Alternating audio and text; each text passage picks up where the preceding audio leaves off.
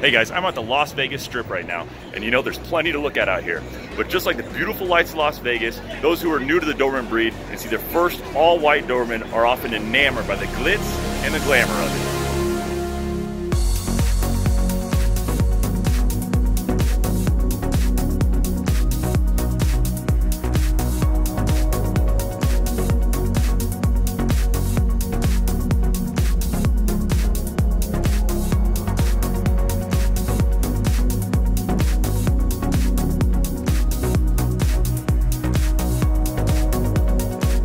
But also like Las Vegas, there's a whole lot more going on with the white Doberman than just what you see on the surface. So let's get out of here and let's talk about the rare all-white Doberman.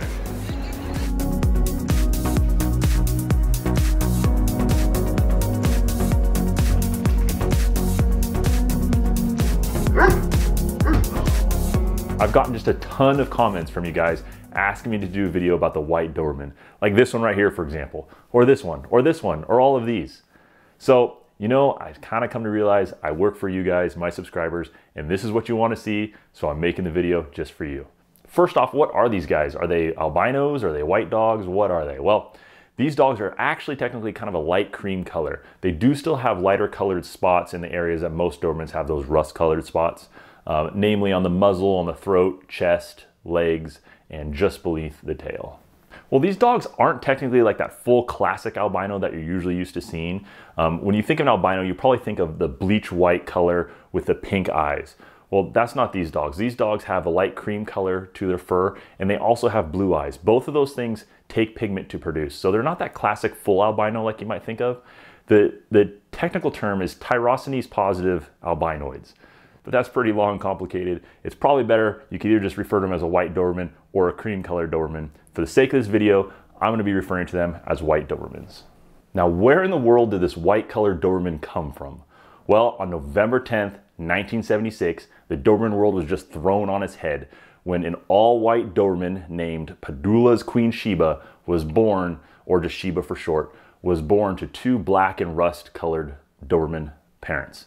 Now, initially, the AKC and the DPCA, Doberman Pinscher Club of America, completely doubted whether or not that this was even a purebred Doberman at all. But when the owner requested to register the dog as a purebred Doberman, and they did an investigation into it, they found that yes, she was a purebred Doberman, and they had to allow her to register her as a purebred.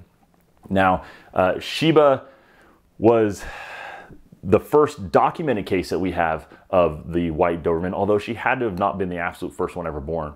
Something interesting was written on her pedigree. Written on Sheba's pedigree are the words, "First white Doberman not put to sleep." So, although she's the first one we have an official record of, it sounds like there was some before her, and frankly, there had to be, because in order for her to be produced, both of her parents had to have had that recessive gene mutation to create her.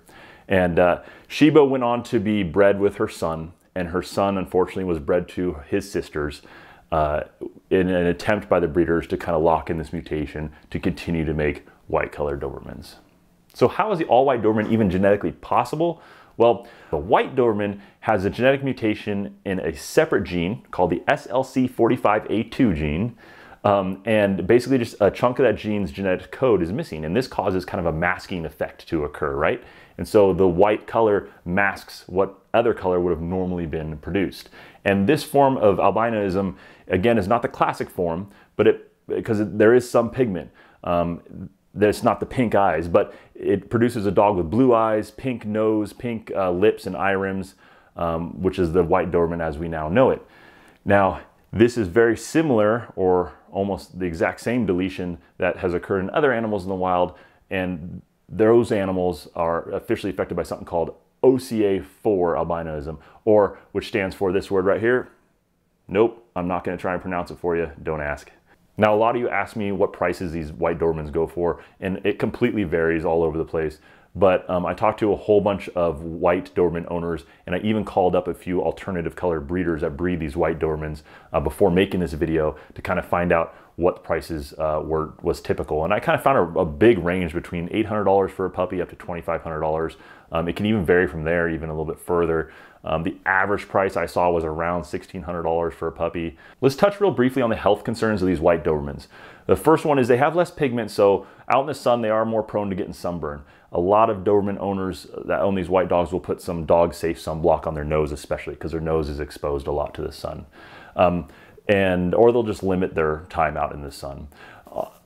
In addition to that, they are more prone to skin tumors. Now, probably because they're more prone to being sunburned. But there was a study back in 2014, I believe, that, and I'll link to it in my article about this topic in the description below, but that took 20 Dobermans that were white colored Dobermans and 20 standard colored Dobermans and compared the two and found that only 1 out of 20 standard colored Dobermans had a skin tumor present, whereas 12 of the 20 white Dobermans had skin tumors present. And in fact, every white Doberman over the age of 5 had skin tumors. Now, it's worth noting that these skin tumors may be cancerous, but they also could be benign as well. In addition, there could be some vision concerns as well, as far as in bright light especially. You'll see these dogs squinting a lot more in bright light because they have less pigment in their eyes, so more of the sunlight reaches their retina, and they're a little bit more likely to be squinting out there in the bright sun. But other than those 3 main points, they are also just affected by every other standard health condition that most Dobermans are kind of prone to. Now, here's the best part of the video, guys. Here's where I'm going to lay out the whole controversy for you. I'm going to give you the main arguments both for owning and continuing to own and breed these dogs and against continuing to own and breed these dogs. So that way you can decide for yourselves if continuing to breed these dogs and having these dogs in existence is ethical and moral, or if it's not. First up are all the arguments for continuing to breed and own these dogs. The first main point that a lot of the people for this will argue is in reference to the albino status of these dogs. They'll say that they are not true full albinos, and because they do have some pigmentation, and that the people that continue to refer to them as albinos are actually just trying to cast a negative light and enhance the stigma around them as having tons of health problems, when that may not be necessarily true.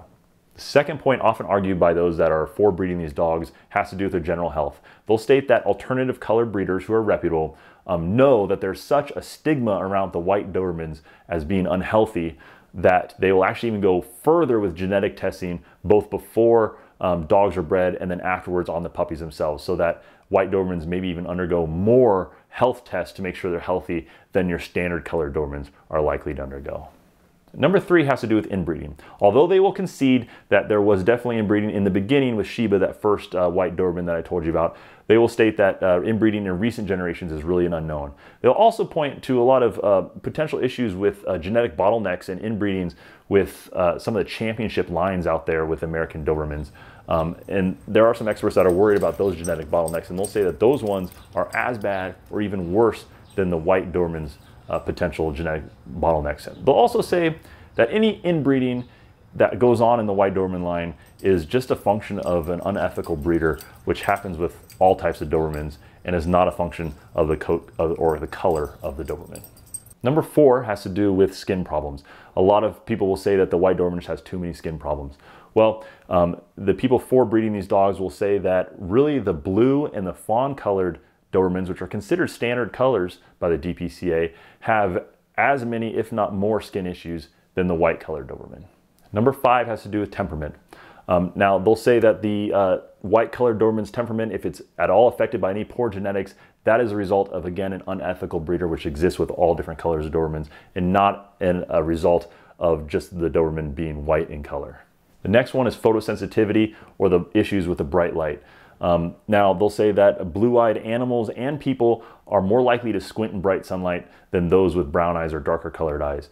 And they'll say that in the animal world, or even the people world, blue eyes is not considered a defect, and therefore it shouldn't be considered a defect in the Doberman world either. Now, the last argument they'll make has to do with eyesight issues with the white Doberman. They'll point out many white Doberman owners who will take their dogs to get CERF certified, which is Canine Eye Registration Foundation certified. And this, what they do with that testing is they make sure the dog is free from a long list of inherited defects in the eyes to prove that they have good vision. And these white Dobermans will pass that test with no issue. Now for the arguments of those who are against breeding or continuing to own these white Dobermans and think that it's unethical or even immoral. The first argument has to do with the albino status of these dogs. They'll argue that that gene mutation I mentioned to you earlier, which creates the OCA type 4 albinoism, is absolutely one of the forms of albino, and that not all albinos have pink eyes. And they will say that is definitely, since it's a type of albinoism, it should be called such. These dogs should be referred to as albino Dobermans. The second point has to do with their general health, and they will argue that these dogs are just more exposed to sunburns, more exposed to a cancer as a result of that, and other health issues just as a result of being an albino Doberman. The third main argument has to do with inbreeding. They'll say that not only did the white Dobermans start with excessive amounts of inbreeding initially with Sheba and her first descendants, but that inbreeding continues today. If nothing else, just because of the extremely limited stock that's available out there of these white Dobermans, they'll say that, that inbreeding is almost impossible to avoid. Number 4 has to do with temperament, and they will argue that these dogs have many temperamental issues due to this inbreeding, and also just because of the limited stock or limited number of white Dobermans that are out there, that these breeders who are breeding for this color will often just match 2 dogs together that have this gene so they can produce the white Dobermans and who aren't necessarily a good temperamental match for each other. The 5th common argument has to do with eyesight issues. They'll say that these albinos have definite eyesight issues, the photosensitivity in the bright light, and also potentially other eyesight issues. And this can lead to fear biting because they can't properly make out what's in front of them. They'll also say that the CERF certification that I mentioned earlier, which a lot of the pro white Dobermans point to as an example of why their dogs have great eyesight, that testing does not actually prove they have good eyesight. It just proves that they have are not affected by some inherited conditions. So they'll say like nearsightedness, farsightedness, and a bunch of other issues will not be detected in that CERF certification.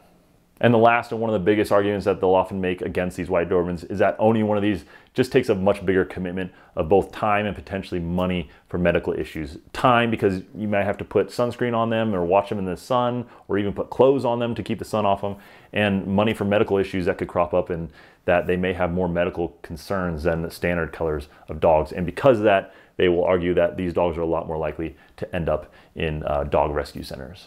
So after hearing both the arguments for and against these white dogs, what do you guys think?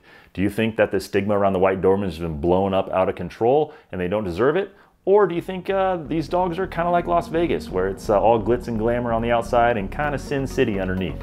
Well, leave a comment down below. Let's get this conversation going. Don't forget to be respectful with each other, guys. Continue being that great breed ambassadors that I know you guys are. And hit the subscribe button while you're here and thumbs up button. And I'll see you guys next time. Thank you so much for watching.